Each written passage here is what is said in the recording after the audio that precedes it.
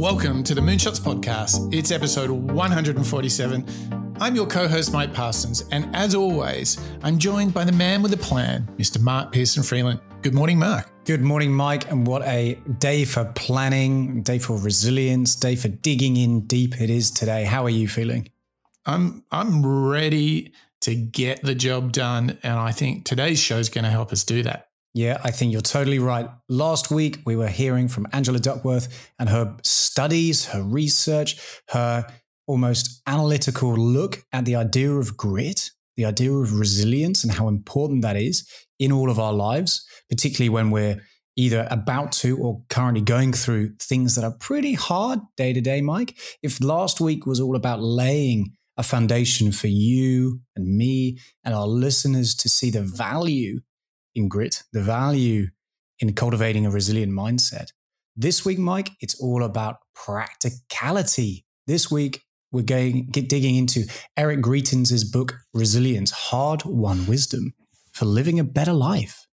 Yeah, it's all about getting resilience happening, making it something that is reasonable, achievable, and something within your means. Because, as you said, Angela Duckworth, she made the case for why those that are resilient win and win big. And we've discovered that on the show, whether it's Einstein, whether it's Joe Rogan and everything in between. We've seen resilience as a big part of success, way more than talent. Talent only gets you so far. Resilience and mindset is the game changer. And today, I think we're going to hear from somebody who has not only survived on the battlefields of war, but somebody who has helped millions of people to form a more resilient mindset, but to do it through hard-won wisdom. I think that is spot on. What a 1-2 punch, Angela and then Eric. Mark, I can't wait. No, exactly. Me neither. I think it's a great little pair because I think as Angela revealed to us, and as you just touched upon, Mike, we're all going to run into moments of hardship, of challenge, particularly in either our work lives, our careers, or our personal lives. It's unavoidable. Hardship is going to happen. So with Eric coming from, the front line, as well as dealing with challenges in the personal life, and as we'll hear from some colleagues of his, he's really taken a look at how he got through different things in life, how he got through Navy SEAL training, how he gave practical advice to his friends, so that you and I and our listeners can take a little bit of a lesson away from that. And what's interesting, Mike, is there's references in there that, again, date all the way back to ancient Greece. This idea of stoicism, once again, is coming through in a lot of this idea and this work about resilience. This is like, for anyone who's enjoyed our Ryan Holiday series, which you can, if you haven't heard, you can go and grab at moonshots.io. We had a deep dive with Ryan Holiday and his whole series of books around stillness, around obstacles, or why our egos are such a big problem. And in this show, we're going to take a slightly different tour. This is going to be someone who also has a love of the ancients and the Stoics, but somebody who talks about it through a lens of the practicalities of life. So I want you to imagine that we're going to have a look at how to prepare yourself to how to cultivate resilience, and then what you can do in the heat of the moment to hold on to that resilience, because the biggest enemy here is giving up. And that's the thing that this show is really going to help you with. So with no further ado, let's set the scene together with Eric and how he frames his book, Resilience, Hard-Won Wisdom for Living a Better Life. With no further ado, let's hear from the author himself. So this book came when I was driving down Highway 70 in the middle of Missouri, and my buddy Zach Walker called me. Now, Zach is a tough kid from a Northern California logging family. He was in my BUDS class, my basic underwater demolition SEAL training class. And even in a SEAL training class, he was one of the toughest of the tough guys in this class. And we stayed friends after we left the training. He went to the East Coast, I stayed on the West Coast, and he came back from a deployment in Afghanistan. And And when he came back, things were going all right at first. He was a good father to his 2 young kids. He bought a concrete pumper. He started a small business. And then his life was just hammered by hardship. What happened was his brother died. He lost his business. Then one day, he drove his truck into his driveway. He got out of the truck and fell to the ground because he believed that there was a sniper watching him. And he laid there for hours until the sun went down. And then he got up and he ran into his house and he realized he had post-traumatic stress disorder. And then he started drinking. And on the weekend, it was not a 6-pack, but a cooler full of beer that he was working on. And he called me after he'd been arrested. So you had this guy who was a Navy SEAL war hero coming home from Afghanistan who now is the unemployed alcoholic on disability who's looking at having his kids come to visit him in jail. And we talked a lot that night. When I got home, I started writing him a letter. He wrote back to me, and we did this for months with letters back and forth. And the book now is a series of edited letters to my friend Zach Walker about how you can take a lot of this wisdom that's in our philosophical and religious traditions, how you can take a lot of wisdom from your own experience and use it to build a resilient life. What a great little introduction from Eric, Mike. Oh, I mean, this speaks to me so much. Yeah, I mean, I can't relate to the undeniable hardships that both Eric as well as his friend Zach, who suffers from that PTSD, have been through. I couldn't even imagine. But as I, think about the stresses or the seeming stress, I suppose, the illusion of stress that I have day to day, this concept of determining how to build that resilient life through their experience and the teachings of others. I mean, I'm so ready to learn from Eric and his book. I think what's so great is this frames the writing and the wisdom and the thinking of Eric Greitens, because you can see here that he's packaging it up for a friend who's going through immense hardship.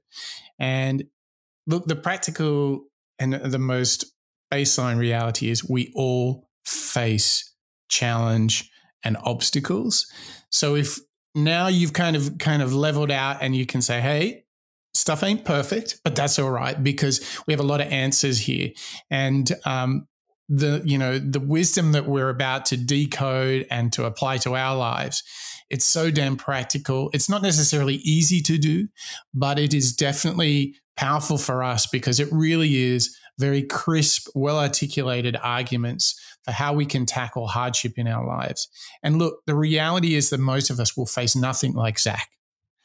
We won't be in Afghanistan with people shooting at us. So therefore, if this was something that Eric could do to help him and many, many others, it can help you, our listeners. So all you moonshotters, I want you to know that what we're about to rip into is 4 big ideas, things that you can do in your life. And you should feel not overwhelmed at the idea of resilience, but you should feel excited that some of the practices that you can come to and use every single day are going to be in this show. So, I mean, this is true moonshotter stuff, isn't it, Mark? Yeah, and it reminds me of a quote that I think we've covered on the show before, the idea of replacing fear of the unknown with curiosity. That really spoke to me as we were digging into Eric's work about resilience.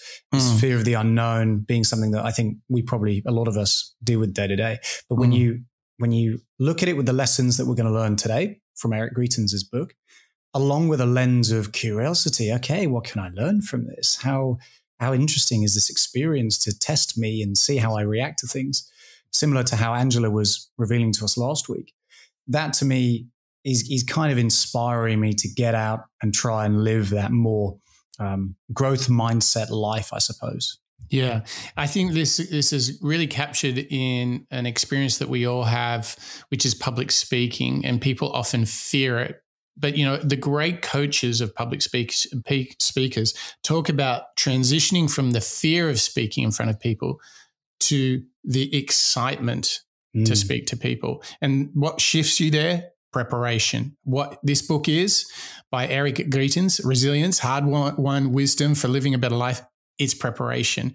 And I think preparation is something we know that you, our listeners, really love to do. I mean, that's why you're listening to this show, to prepare yourselves to be the best version of yourselves. And before we play the first clip, Mark, we should welcome the new Moonshotters, the new members that have signed up to be part of this. So, Mark, who do we need to welcome today? Yep. I want to welcome Byron Jones, Tom Osmond, Dietmar Bauer. We're saying hello again to Ken, to Marjolaine, Sandy, Neil, Bridie, Terry, John, Niels, and our grandfather Moonshotter member, Bob Nolly, as well. We've got all sorts of exciting members joining us day to day, week to week on our member series, Mike. And we really appreciate you becoming members, because your support, becoming patrons of our Moonshots podcast means, number one, you don't hear any crappy ads on the show. I mean, how good is that, Mark? Give me an ad-free life any day. Oh, hey, Mark, do you want to get a Squarespace website? Yeah, come on, let's talk about Squarespace. What else are all the really crappy ads we always hear? There's a lot of CRM systems like Monday.com. I see a lot of those. Yes. What else? I'm getting a lot of home gym setups. Yeah, those are coming through on my YouTube. The Moonshots workout pack brought to you by whatever. None of that, ladies and gentlemen. So we ask that, that we kind of exchange value together. Mark and I and the whole team at Moonshots, we package together for you a show every single week.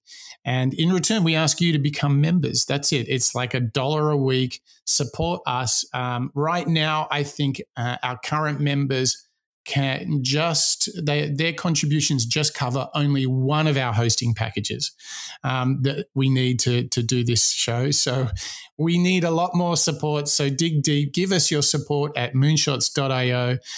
Join in the adventure of learning out loud together. Join in the discovery of your potential. See how good you can be. Let's learn from all these role models. Let's bring our best versions to life. And we encourage you to do that at what destination, Mark? Pop along to www.moonshots.io, where not only can you sign up and become a member for Patreon, you can also listen to all of our weekly shows as well. You can check out our transcripts, our clip lists, our recommended reading lists, and all 147 shows, including this week's Eric Greitens and last week's Angela Duckworth, both part of our series on resilience. Okay. So talking about resilience, it's all about preparation, and preparation is something that Eric Greitens has some wisdom to share. We all worry. And when you're worried, a lot of people will tell you, don't worry. It's usually terrible advice because you're gonna worry anyway. So now you just feel bad about the fact that you're worrying. If you care about what you're doing, you are going to worry. That's a good thing. The key is to learn to worry productively. And the way to worry productively is to engage in a practice called mental rehearsal. In mental rehearsal, you imagine things that might happen, and then you imagine how you'll react. You imagine your way through difficulty. Stoic thinkers often called this the premeditation of evils. Seneca said, everyone approaches a danger with more courage if he has prepared in advance how to confront it. Resilient people know that life is going to be hard, so they prepare themselves for hardship. Go ahead and imagine bad things that might happen. Imagine that you've misplaced your notes when you stand up to speak. Imagine that you've lost your job. Imagine that you've lost a loved one. Imagine that you're broke. Then imagine what you'll do to make it through. A Navy SEAL Master Chief mentor of mine, Will Guile, taught us that when you are ambushed by hardship, you can easily be overcome by events. And when you're ambushed and unprepared, you often don't react well. If you're going to spend time thinking about bad things that might happen, then use that energy for a purpose. Instead of wallowing in your worries, imagine how you'll respond to them. If that happens, I could do this. When you mentally rehearse, don't imagine success falling into your lap. Imagine everything. The tingling at the back of your neck, the fear in the pit of your stomach. Your mind is built to prepare for problems. The goal of mental rehearsal isn't to fill your head with happy thoughts about the future, but to prepare yourself to succeed in the real world. The naive mind imagines effortless success. The cowardly mind imagines hardship and freezes. The resilient mind imagines hardship, and prepares. You are built to deal with problems and challenges. I like this approach, Mike, this idea of preparing yourself for difficulties because, as Eric's already called out, you will run into challenges. You will run into hardships. So, Mike, I mean, I'm sitting here thinking, this is great. I should start looking at my challenges that I run into and even the free moments that I have during my day and utilize those feelings of maybe anxiety or worry more productively because I can learn from them. And I think I can utilize them to become that little bit more resilient, right? Oh, yeah. And this is really good. I'll tell you from a personal perspective, the reason I like this is I think I was a victim of over-optimism in my earlier years. I think I was perhaps a little, guilty of wishful thinking. Oh, it'll be great. And then things unravel. But there's this really powerful thought that we had in the Dale Carnegie show, which is like, ask yourself, what is the worst that can happen? Now, this is really interesting because there's also some mental models based around rather than saying, what do we need to do to succeed? What you can actually do is ask yourself what failure would look like and call out what are like the 3 things that would have happened if this was to fail. And then you can say, well, how do we prevent those 3 things from occurring? So you kind of flip everything around. And for those of you who are listening, who are maybe a little bit guilty of over-optimistic and wishful thinking like I have a tendency to be, this whole line of thinking, mental rehearsal, asking yourself what is the worst that can happen, or as the Stoics would say, the premeditation of evils. I find this just insanely powerful for someone who's an optimist like me. Marky, would you consider yourself an optimist or a pessimist? And how does it work for you? You know what? I have a feeling I'm bridging between optimist and pessimist nowadays. Optimist and realist. Sometimes, perhaps the same as you, Mike, I fall into the pessimist side and I think, what's the point? It's not going to work. Why should I spend any more time trying to make this thing happen? Why don't I just give up? Well, in that mode, did the Angela Duckworth show help you by pointing out that, well, it's natural to have those doubts, concerns, fears, and questions? Did that kind of give you a convincing argument to keep going? Oh, yeah. The Angela Duckworth grit has actually had quite a resounding effect upon me since last week, actually, Mike. Good. It's come up in my mind quite a number of times, actually. Much like, as you called out, episode 119, Dale Carnegie, How to Stop Worrying. Yeah. There were so many elements in both of those shows that have sunk into my psyche. And I think you're right. I think when I was younger, I was probably a bit of an optimist as well. And the idea of grit, and specifically today, the idea of resilience, is how I can combat personally those moments when the worry or the anxiety really does turn me away from trying to solve the problem, trying to find that resolution, and instead just kind of putting it away and thinking, nah, I can't deal with this, move on. Yeah. So this mental rehearsal or premeditation of evils starts with asking the question, what's the worst that can happen? And then if you accept that, the worst thing that could happen today is X, Y, and Z, then you can say, well, how do I prevent it? Like, what would be the steps to take? And then if you are taking those steps, it's strangely calming. And you know what? Often there's a whole lot of thinking that supports this idea that we often, so much of what we worry about never actually occurs. What the fear that can grip us, the concern or the anxiety that can grip us actually doesn't turn out. So by doing this idea of mental rehearsal that Eric Greitens is talking about, we can then almost premeditate if challenge is coming our way, which hopefully it is because it means you're really stretching yourself. Then actually when those things turn up, they don't shock you because you've actually already considered that this may occur.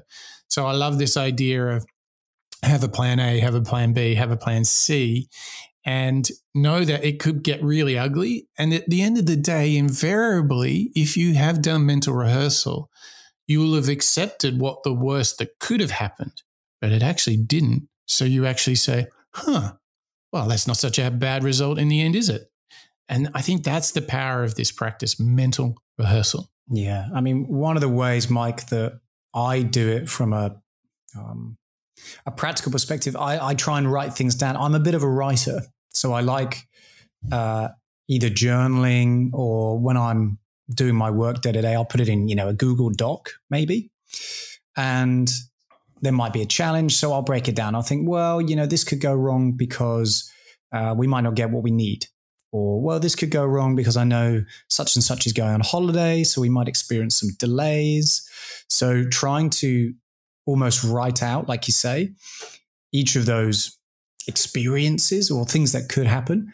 Yeah, it's very, very cathartic, because once you've done that, it's no longer a jumble of words in my mind.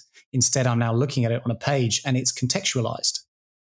So that mental rehearsal for me is all about bringing it out of my brain, putting it onto a piece of paper, and then looking at it objectively and thinking, okay, well, yeah, I could handle this. Maybe I need to go and talk to such and such, but this feels now achievable. Yeah. So one thing that Eric just pointed out as well is not only think about this premeditation of evils, but actually feel it in advance. And, sometimes this can be misconstrued as being very negative. But I think when you choose to premeditate those evils, to mentally rehearse and accept that things could go bad, and you're willing to entertain those thoughts, here's the thing. When you are choosing to entertain these thoughts, when you're rehearsing, hey, I'm going to try option A. If that doesn't work, B, C, it could get really, there could be some real challenge here. I accept that. If it happens, I'll probably think about it this way. What he's saying is feel it as well, because you are choosing to. So it is very different to you being in the moment, being totally unprepared for things to go wrong, and you freaking out, experiencing, stress, anxiety, fear, flight, all of those sorts of things. You can be cool as a cucumber and just think about it. Think about great athletes who are mentally strong. When the hour comes, when the moment comes where they have to make the winning shot, they are prepared to do it. I think many of us, when we face great challenge, haven't done the mental rehearsal, and we're not mentally and emotionally prepared, which is why what do we do, Mark? We give up. What else do we do when we're not mentally prepared? Yeah, we'll fall apart. Right? Yep. Blame, judgment, Look at him, he didn't do that. Look at her, she didn't do this. It's not my fault, right? Yeah. Those are all the things that are symptoms of not having mentally rehearsed, not having asked what's the worst could happen, and being prepared. What happens with great teams and great individuals is that they're prepared to be uncomfortable. They're prepared to be gritty, as per Angela Duckworth, and they're ready to fight hard for the wins in life, for living a better life. And I think this is a great starting point. But Mark, there's a follow-up thought from Eric is in there that is just as powerful. That's right. If mental rehearsal is, let's call it part one, our ability to prepare ourselves for difficulty, the idea of segmenting is equally as important. So now let's hear from Eric telling us about how we can use segmenting to build mental toughness. To be resilient, you have to build mental toughness. When I was going through the Navy SEAL training, there was a great mentor of mine, Navy SEAL Master Chief Will Guild, who taught me a really important mental toughness technique called segmenting.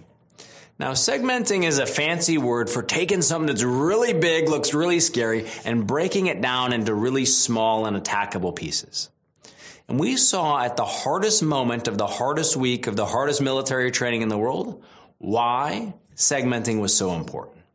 So what happened was we were going through Hell Week, and Hell Week is considered to be the hardest week of the hardest military training in the world. And over the course of that week, they've got you doing things like physical training on the beach with logs that weigh several hundred pounds. They have you running races with your teams in and out of the ocean. They have you running the obstacle course, running down the beach, swimming in the ocean. It's a week of intensive physical training. And the hardest moment of that week comes at the beginning of the second night. So for a lot of people, their adrenaline carries them through the first night, carries them through the next, and then we arrived at the beginning of the second night, and you're thinking to yourself, I am more tired and more exhausted and more beaten than I have ever been in my entire life. And what happened then was that the instructors brought everybody out, and they had us watch on the beach as the sun was setting. And as the sun was going down, the instructors came out, and they got on their bullhorns, and they said, say goodnight to the sun. We're all watching the sun go down. Said, tonight is going to be the worst night of your lives. We're all watching the sun go down. And I can remember I was standing there and I saw out of the corner of my eye that something broke in the class.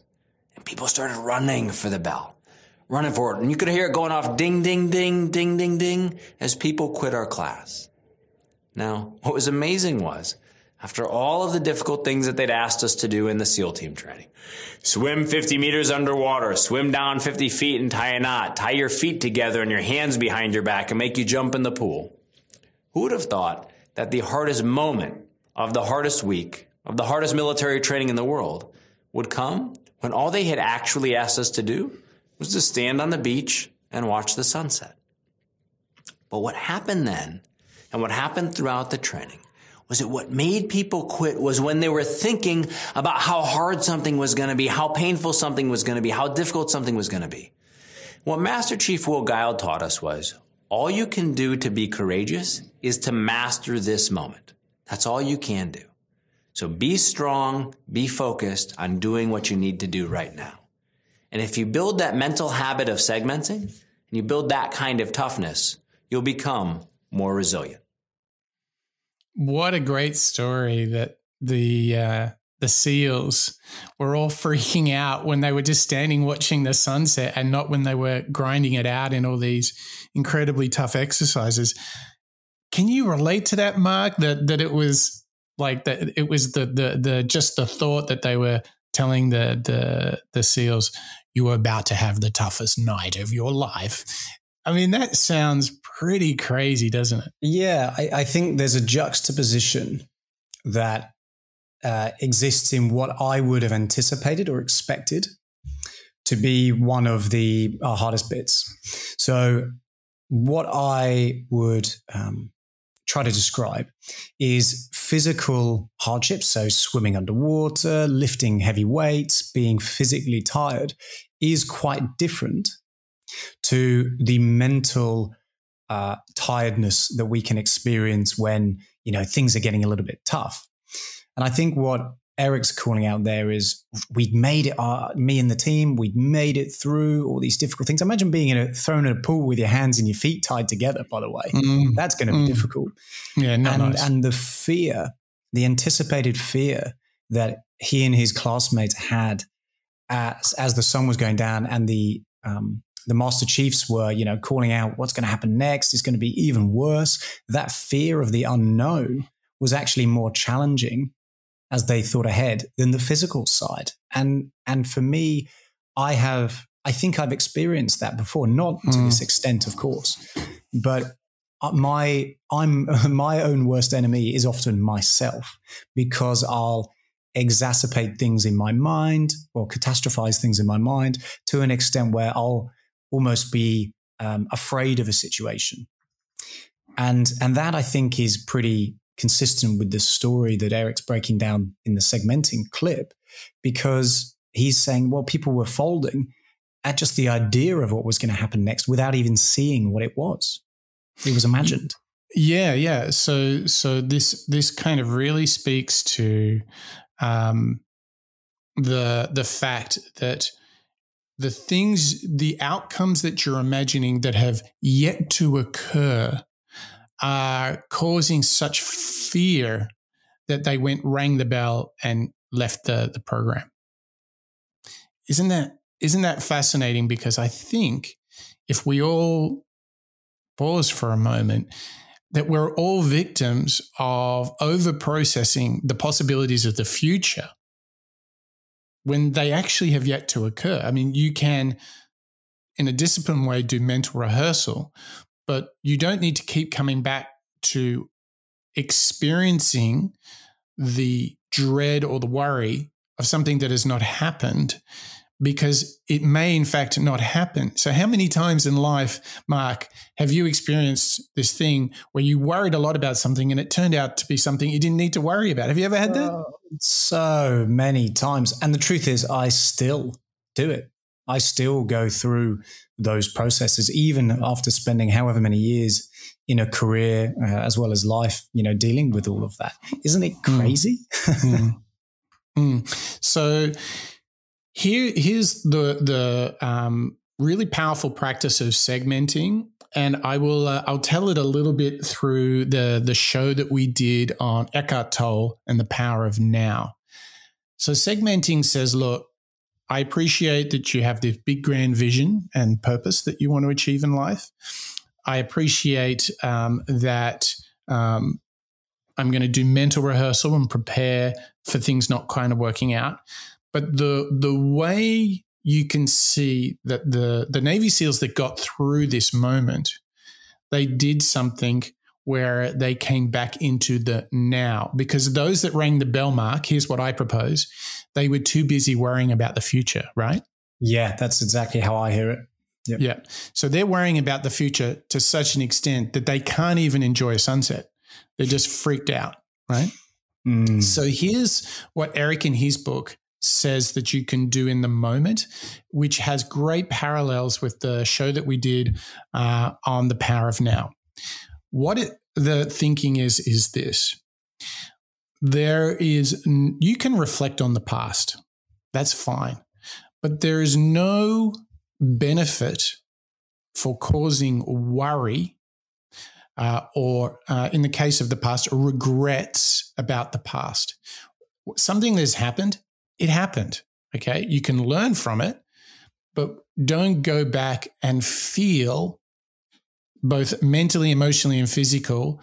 Don't go and keep dragging that back up because it's in the past. So regretting the past is very much a non-segmenting practice. What Eric would say is forget about the past. Like the cadets and the Navy SEALs looking at the sunset, you have to stop worrying about the future, okay?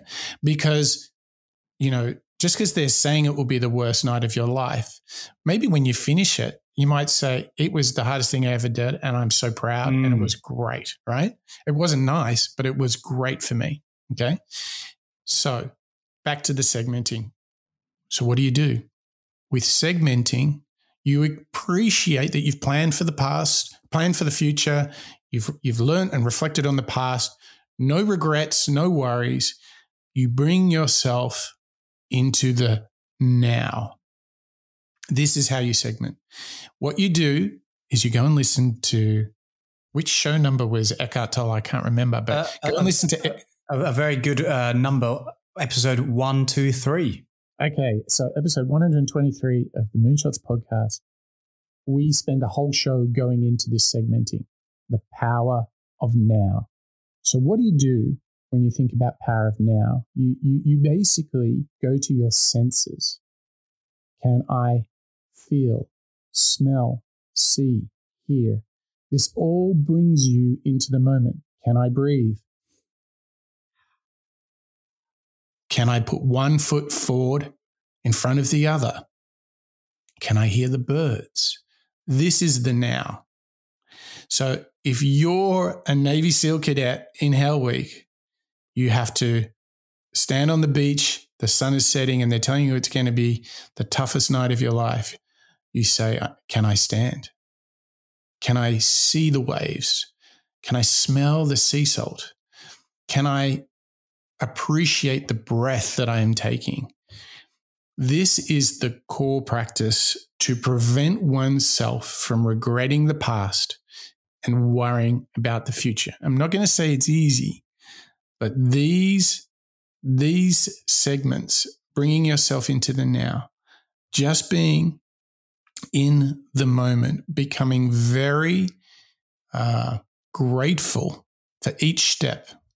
If you're eating a meal, savor each bite. These are all things that Eckhart Tolle talks about. And this makes up this process or this practice of segmenting. And it's incredibly powerful because, look, Mark, we have to think about getting into the power of now, because we don't want to be those guys that run for the bell and ring the bell because just the thought of a tough night freaks us out, do we? Well, I liked what you said a moment ago, actually, and I want to revisit it.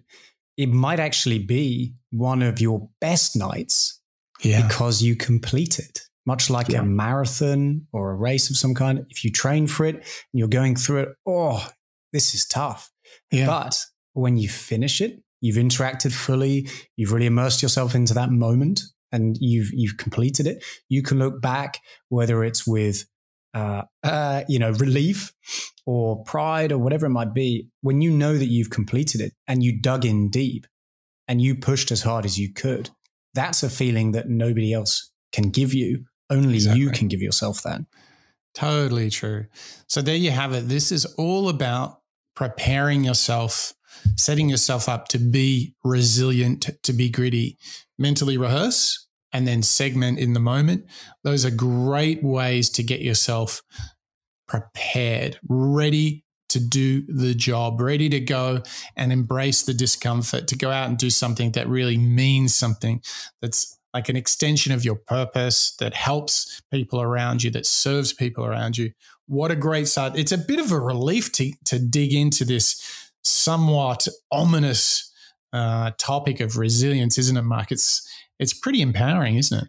I think it's quite natural that we will hear stories like with Angela from a research perspective and now from Eric from a physical Navy SEAL perspective, because resilience quite literally interacts or engages every single person, doesn't it? It's something we don't get taught it. It's not something that we'll cover in school, but it's something that we almost learn dynamically throughout life. And actually, as we found in today's episode, as well as last week's, it's something that deserves attention, much like the show on Eckhart Tolle. You're right. There is a parallel there that teaches us how to be more resilient and patient and cope with anxieties and worries, because it's something that we all need to kind of learn as we get older. You know, it's becoming more and more of a topic that I think is in the forefront of my mind as I'm coping with different pressures and so on. It's such a huge topic that it's quite exciting to me to really dig into it and understand how I can be a little bit more resilient every day. Yeah. Good stuff. I'll tell you what else is good stuff, and that's our new master series that we've been producing, Mark. It's pretty cool that we have a second show, don't you think? Yeah, that's right. Listeners, you can pop along, go and join us. Come and join us on the Moonshots member site, where you can not only check out our first episode, which Mike was all about a little thing motivation. Motivation. If there's anything that we really need to be motivated, you can go out and really understand a comprehensive deep dive into the concept of motivation. Then, Mike, we dug into this little thing called first principles, I think. I mean, that was a pretty big topic, right? Mental models. Oh, my gosh. Huge. I love them. I wish I had more time to read up on mental models. Exactly. Well, listeners and members, you can go and check out our deep dive into first principles over on the members page. And Mike, we've even launched our third episode on teamwork. And that, I got to admit, teamwork was one of my favorite topics that we've done so far, just because, again, it's something that we don't necessarily learn it necessarily, but it's something that impacts all of our lives. And there's so much content and lessons and advice that we can dig into and learn with regards to teamwork and how we can collaborate better and communicate better with other people. So true. So true. I mean, it's, teamwork is essential to success, but I don't think it's spoken about enough. I don't think there's enough training of individuals on how to be good teammates. So that's why we did that show on the Moonshots Master Series. And if you would like to get access to the Moonshots Master Series, you need to go to moonshots.io, become a member, and you will every single month get what I think is like the definitive kickoff masterclass for first principles, motivation, teamwork. There's some good ones to come. We'll tell you about those later in the show. But become a member, support us, join us as we learn out loud together and how we become the very best version of ourselves. And Mark, there is a practice. If you want to become the best version of yourself, there is this idea called the circle of control, or your circle of influence, it's sometimes called. And you know what? Eric has got thoughts on that too. So let's crack into an idea that is very, very powerful. It's a good build on segmenting, which we just talked about. Let's hear from Eric Greitens, author of Resilience, Hard-Won Wisdom for Living a Better Life. Let's get into this idea, circle of control. Everybody has to deal with hardship. Everybody has to deal with struggle. And there's this great quotation from Hemingway. The world is a hard place. He said, and the world breaks everyone. He said, and many are strong at the broken places. Now, people often remember this phrase, strong at the broken places, but it's also important to remember his qualifier, many. Not all are strong at the broken places. And some people, when they confront hardship, actually end up in a place where they're helpless. Some people are broken by suffering. Some people are actually really hurt by pain in such a way that they can't move forward. But it's also the case that some people deal with hardship and become heroic. And one of the things that I've tried to do in these letters to my friend is actually show him what you have to do in a really practical way to actually build resilience and be heroic. Now, one of those things is that you have to learn how to take responsibility. If there was a single question that you can ask someone to measure how resilient they're going to be, you ask them, what are you responsible for? And what you find is that even in the most difficult situations, when you look at stories of people who've been prisoners of war, for example, people who survived said, I'm going to take control of my thoughts. Or I'm going to take control of the way that I breathe. There are certain things, even though my freedom has been taken away from me, that my ability to eat where I live, all of these things have been taken away from me, I'm still going to control something. And when you focus on actually taking control of something, then what happens is your circle of control begins to widen, and people begin to see that even in the face of hardship and difficulty, there's a way for them to build power and live a purposeful life. Wow, this is such a huge piece of advice, Mike, that I totally believe in and has actually helped me a lot over the past couple of years when, some of our liberties got kind of, taken away or at least restricted because of lockdowns and so on. For me, the idea that I was still in control of something and I could choose what I physically did about it, what I mentally did about it, was very, very valuable to me. Was it equally a concept, an idea, a mental model that you've encountered and utilized before as well? Yeah, I think it's something that I've run into, this idea of your circle of control on like where you can put your energy. But the relief of saying, hey, something is within my circle of control means you can really devote yourself to it. And when you say this is totally out of my circle of control, then you can kind of say, all right, well, the weather is, for example, something that's totally out of my circle of control. So that's a very casual kind of thing. But there's many other things that form that totally out of your control category. But it's very powerful because apart from knowing where you can put your energy, releasing yourself from it is completely out of my control to affect this thing. So I will therefore not worry about it. I'm not going to let it ruin my day. I'm going to focus on the things that I control. And the benefit for me, Mark, has been that when I make a choice to be very focused on the things I control and I do them, that is the start of feeling fulfilled in life. Like, for example, if you say my work ethic, okay, how much I give to the tasks at hand, this is something that I have complete control over. Whether I get the result or not, or if that project or that task has a lot of dependencies that are out of my control, the bare minimum I can say is I turned up. And in America, they have this great saying that you leave it all on the field, meaning regardless of the result of your sports game, you, the individual, or hopefully you, the team, played as hard as you could for as long as you could. You gave your best. There's zero left in the tank. That is something that, to use the sports analogy, if you lost the game, but you gave it everything you can, it becomes far more easier to not only accept the outcome, but actually to still feel, satisfied, or even a level of fulfillment and pride. Like, hey, I turned up and gave my best. And in the end, giving all of you've got, like in terms of your work ethic, is directly within your control. So when you did that, you can kind of accept the result because I turned up, I worked damn hard. That's how it's kind of worked for me. And of course, yes, all the challenges of 2020 and 2021, it's like, okay, have probably made me more aware of my thoughts, my words, my actions, my reactions, my decisions, my attitudes, and my mood.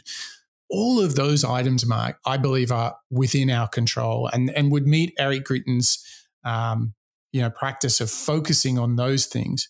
Which of those do you think, when I go through that list, is there one there that you're like, hey, you know what?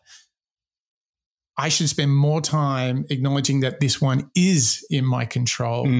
Is any of those kind of strike you? You've maybe kind of let it slip out of your circle of control? I think so I'll just revisit them for our listeners. Your thoughts, your words, your actions and behavior, your reactions, your decisions and choices, your attitude and mindset, your mood, your work ethic are all within your direct control, aren't they, Mike? For me, I think the one that I can still work on, or that I should prioritize working on, are my emotional elements, my reactions. And I don't mean reactions from a physical perspective, throwing a punch or whatever. It's reactions to myself internally.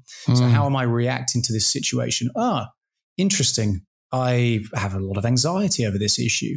Okay, well, let's have a look. How can I proactively fix this? Okay, what might it be? That's I think something that bubbles to the surface when I reflect on things that are within my direct circle of control. And it's very powerful, isn't it? So I want you to imagine, as you're listening to us talk, there's like 3 concentric circles. Right in the target are things like your thoughts, your reactions, your choices, your mood. Those are all directly within your circle of control.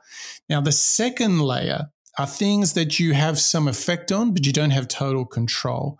Mike, what's a good idea or a good example of things in this second band of control? Well, directly related to the area that I want to work on, so my reactions, my emotions to things, something that are not directly in my control are other people's thoughts. How other people might be thinking about me or about the work that I do. I can't really control that, can I, Mike?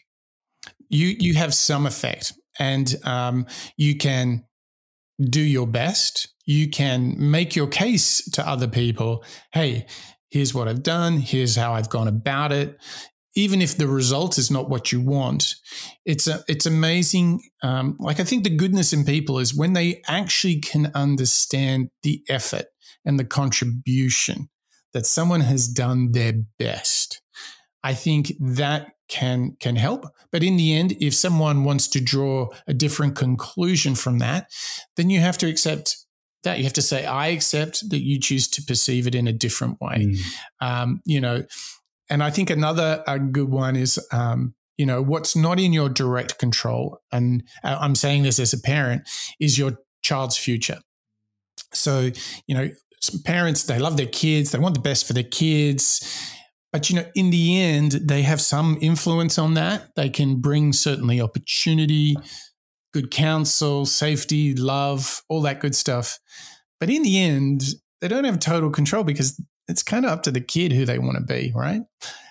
So that's a good example, isn't it? What else is a good example of this second circle of control where you don't have total control, but you have some influence? I think one that might be on people's mind is from a social media perspective. You might have influence or you might inspire people to perhaps follow you on social media, but you can't really directly control, Mike, who actually follows you on social media, can you? Totally true. And so you can put the best version of yourself out there. And then, again, this is how Eric Greitens is helping us be resilient. You did your best effort. You made your case in this kind of second area. You did what you could for others, but in the end, their actions will be their choices. And this builds us a bridge to this third circle, which is things you have zero control over, right? So this is when, let's keep the social media line going. This is when people who you don't know come and attack you, criticize you, do all sorts of crazy stuff. So, Mark, I've got a great example of this. We had a review of our show a couple of years ago, and the listener was absolutely shocked and thought it was terrible that we didn't interview personally these people, but that we were playing clips of these people. And in their perception, what we were doing was incredibly deceptive to our audience. My first thought is like, well, we never said that we were interviewing. But what you find yourself doing is you're tempted to be in a conversation with that person. But the best thing you can do is say, I have zero control of that person. I don't even know them. They are drawing a conclusion that is pretty unusual for me. And you know what you do is you forget about it. You just ignore it. Joe Rogan famously said like he doesn't read any comments anymore on his work because he has zero control over it, but it is incredibly distracting. It can get you very off track. So a big thing here is you've got these 3 circles. Your inner circle, total control. Your thoughts, your effort. The second band of control, these are things that are affected, traditionally this is how you're working with others, how you work within your family or your workplace. You have some influence, but not total control, that's for sure. And the third one is like the weather, the traffic, what crazies do out on social media, getting trolled. You have zero control of it. So best to avoid worrying about it. You can read about these things if you choose, but don't allow yourself to become occupied with them because you have no influence, right? You have absolutely no influence on it. So where you can take, particularly when the world is crazy and this outer band of things, focus more on the things that you're doing and that you control because you can derive satisfaction, you can derive fulfillment from them. I think this is a massive idea, don't you, Mo? I mean, what a useful breakdown of these different circles, inner all the way to outer control circles. I mean, I feel, Mike, as though I need to print this off and put it on my wall to reflect upon because, much like Angela Duckworth's grit score, I feel as though this, I suppose, mental model can be referred back to in the future, can't it? Yeah. It's a reminder or not necessarily a mantra, but it is something, a template that you can refer back to and say, okay, well, am I wasting time by worrying about that stranger's comments on social media? Yes. In which case, as Eric would encourage us to do, go and use it more productively and proactively and beneficially by working something that you can control. I mean, this is a huge distinction. Yeah. And what a great build off the work of Angela Duckworth, who's made the case for resilience. And now Eric is like, this is how you do it. And I think what we have left till the end of the show is perhaps one of the most newest thoughts, surprising thoughts from author Eric Greitens. So let's have a listen to his thoughts on how we find a model for life. Imagine that someone came to you and placed a giant bag of jigsaw puzzle pieces on a table in front of you and asked you to put all the pieces together. Now think, what's the first thing you'd ask for? First, you'd probably ask for a reason. Why are you asking me to do a puzzle? But if for the moment you accept that you're going to do the puzzle, what would you ask for? I'm guessing you'd ask for a picture. You'd want to know how all of the pieces come together. You'd want to know what you're trying to make. Now, here's the thing. Life hands you pieces. You have to figure out how to put them together. Your life doesn't come with a picture of what it's supposed to look like on the box. You have to. You get to choose that picture for yourself. And you choose it by looking for a model of a life well lived. I started boxing when I was 19. I was in college, and during the day on campus, I studied Aristotle. Now, Aristotle told his students that what is valuable and pleasant to a morally good person actually is valuable and pleasant.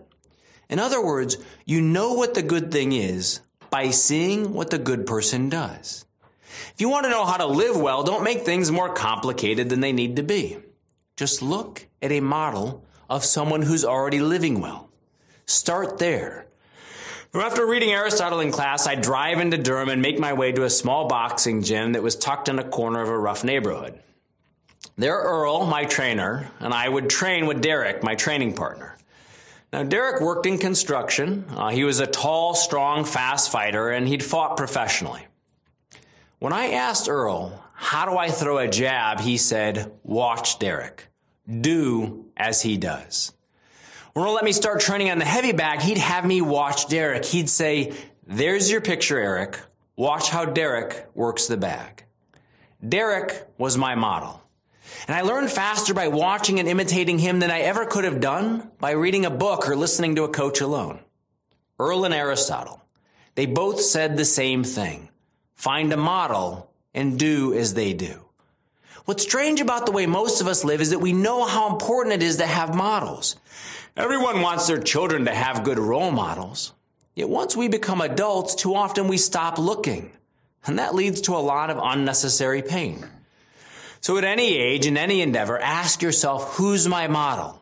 This is so true.